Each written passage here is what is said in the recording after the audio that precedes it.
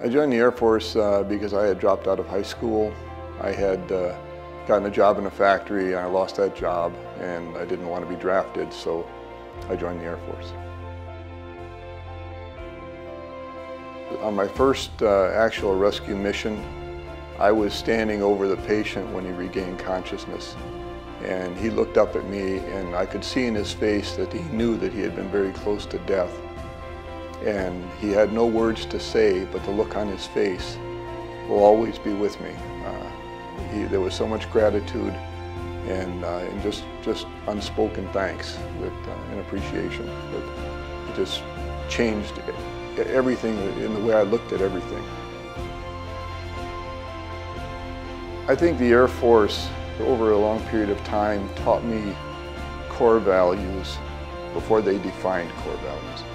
The Air Force gave me a lot of responsibility, but also with accountability, which is an important balance. It taught me that service was more important than recognition.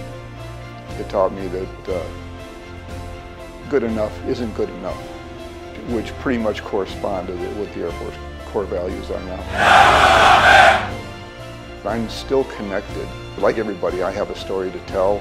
Some people find benefit in hearing some of those things. There's a connection there that just doesn't go away.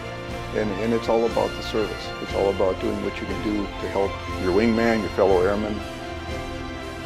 My whole career was aimed at that. It was service to the rescue service. It was service to the Air Force. It was service to the country. It was service to the individuals that I rescued.